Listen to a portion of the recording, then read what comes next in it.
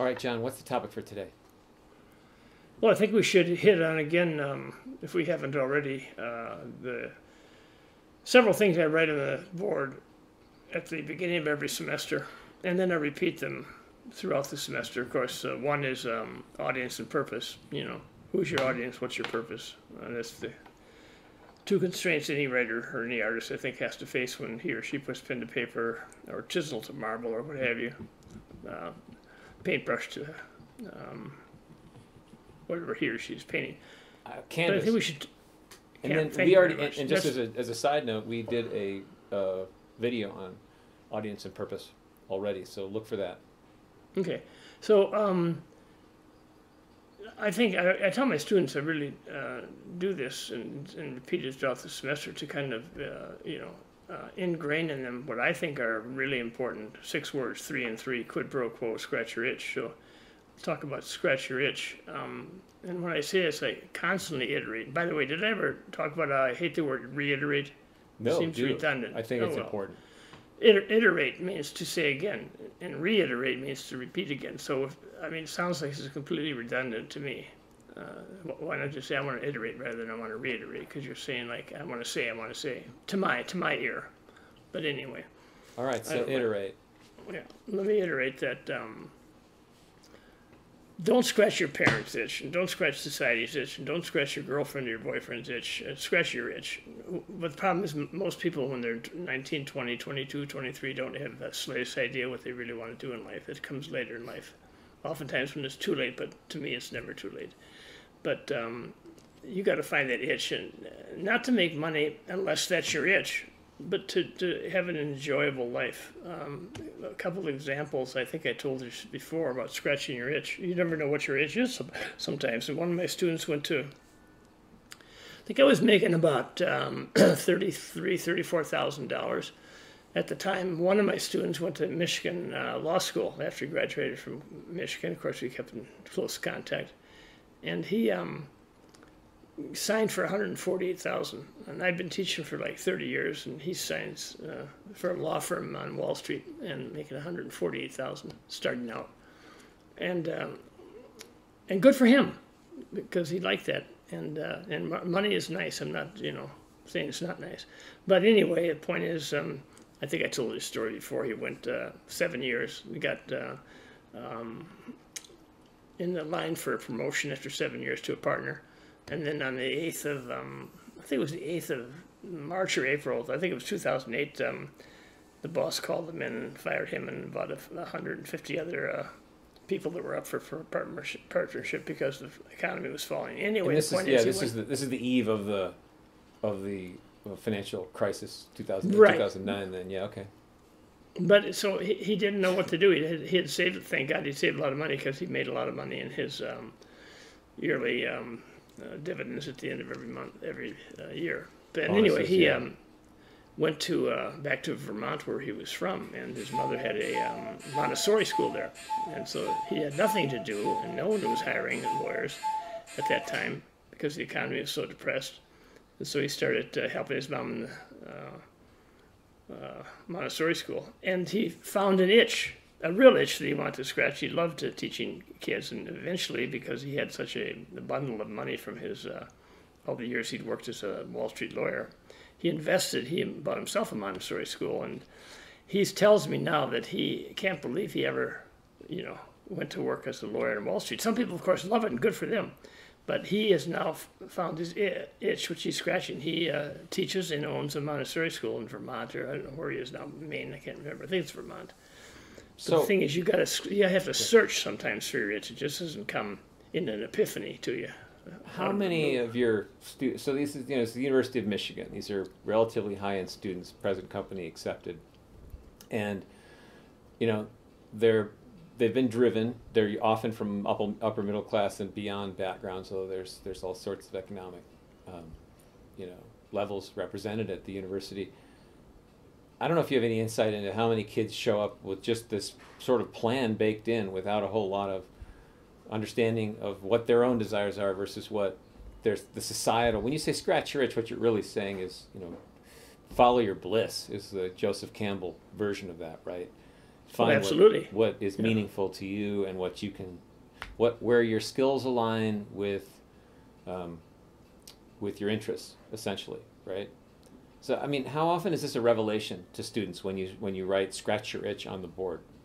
I think sometimes it doesn't happen right away. I'm not hoping it does. I'm just giving them an alternative lifestyle, which I think I found my itch, so I scratched it. Right. And I can think of several examples. One of my students who was a top-notch engineering. Well, actually, he was a partner in a big engineering firm in California, and he was happy as an engineer, but he'd always wanted to be believe it or not, a forest ranger. And so he, as he moved up in the hierarchy of the company, he, became like a vice president, senior vice president, what have you. And there was more and more pressure and less engineering. So finally, he just one day said, "Fuck it," and quit. And he became a forest ranger. And he is so happy. And he said, I wish I would have become a forest ranger 34 years ago. Of course, 34 years ago, 20, 30 years ago, he wouldn't have known he wanted to be a forest ranger. He hadn't found that itch. Same thing with the doctor I told you about that was a orthopedic surgeon. He said, if you've taken apart one knee, you've taken apart 10,000 knees. And so anyway, what happened to him is he decided he didn't, after 4 or 5 years as an orthopedic surgeon, he decided that he should be a lawyer, maybe. So he went to law school, and I think I told you that story about how he made his money by covering for once a week covering for a medical malpractice on the weekends, once a month rather, and he was able to pay for his entire law school at Michigan. And anyway, he did that for about 6 to 8 months, hated it, and he finally decided what he really loved to do was teach skiing for girls particularly. And he wasn't a pervert, he just happened to like girls, little girls. And Jesus, sounds like he's a pervert, but he wasn't. Yeah. But anyway, he started teaching out in Colorado, started teaching all kinds of kids mainly. Well, there are a lot of perverts out in Colorado, as you know. Yeah, especially at your address. But anyway, he found something he loved, and she wants to scratch. He's been doing that for about 10 or 15 years now. He's old, but incidentally, he goes down to Chile or someplace down in South America during the summer months here, where it's winter there, and he teaches down there. So I know so many people have done that. Several of my lawyers who had successful careers in law made it and then decided they wanted to be history teachers. So, I mean, it just depends what you want to do. And then maybe they wouldn't have 20 years ago become history teachers, but now they're scratching their itch and they're happy. I think your itch changes as you go through life. Mine was really lucky because, of course, I came to this relatively late. I didn't get my PhD until I was like 35. And so I started teaching when I was 35, but at the university level. But I didn't really know I had an itch until I started teaching, and then I realized I loved it because I could have fun, telling dirty jokes, and also imparting some knowledge about grammar to students. I'm losing my voice. I apologize. That's okay. You can go ahead and clear your throat if you need to. Do you have any water handy? Because I don't want you to keel over and get totally dehydrated. Don't you worry. I'm alive and vigorous.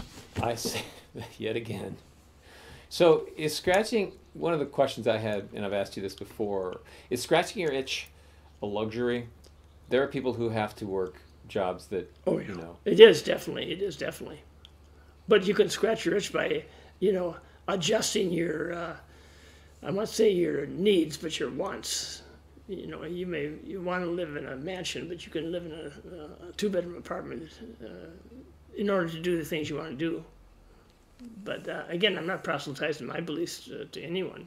Well, but the fact is, you've seen thousands of students come through, right? So and you have people who've scratched their itch, who live in mansions. You have people who they're happy. Yeah, and if the forest ranger, most likely, unless he or she, was it a he? He. Made an absolute fortune prior to becoming a forest ranger, probably isn't living in a mansion. No, Do you he's see not. any difference in the long-term outcomes for these folks that actually go for what their itch is versus those who grind it out? Yeah, I think a lot less regret. People who finally have the temerity, the chutzpah, to to scratch your itch. And sometimes scratching your itch means making the wealth and a lot of money. I know one of my dear, dear friends who I just love. He's become extraordinarily wealthy, and he's happy. That's what turns him on. He does it more for not for making the money, but for putting deals together. That makes him really happy, and it gives him a sense of accomplishment. Good for him. Yeah, and I think that's kind of an important corollary to scratch your itch, and that is it's not necessarily about the outcome. It's not about standing atop Everest so much as it is the process of getting there. Oh, it's always the journey, not the goal. You know, to me, someone who sits in front of TV and watches expeditions to Mount Everest and wants to do it, and just sits there and watches and reads about it and how various paths you could take, it's kind of a failure. However, the guy that reads about it, saves enough money, goes to Nepal, starts up, gets to the first base camp, starts feeling the oxygen deprivation, gets to the second base camp, can't do it, can't go on, can't ascend Mount Everest. He, to me, is a complete success because he tried. Yes, you have to try in life. You can't always scratch your itch. You can't always succeed. And most of the times you can't succeed in a lot of the things you do. Yeah. But at least you tried, and that's the key. You've got to try. How does this tie into and we did a video on this, of the Carpe Diem, Carpe Rosem, the seize the day, gather the flowers? Mm-hmm. Well, to me, it's the fact that you should make every effort when you're young, like, that great poem, that age is best, which is the first, when youth and blood are warmer. That, what is that? To the virgins make much of time, Robert Herrick, I think. Yeah, yeah. And, I think people, when they're young, 20, 30, they should,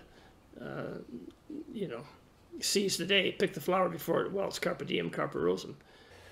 Well, I think that was a really nice summary. Thank you. You're welcome.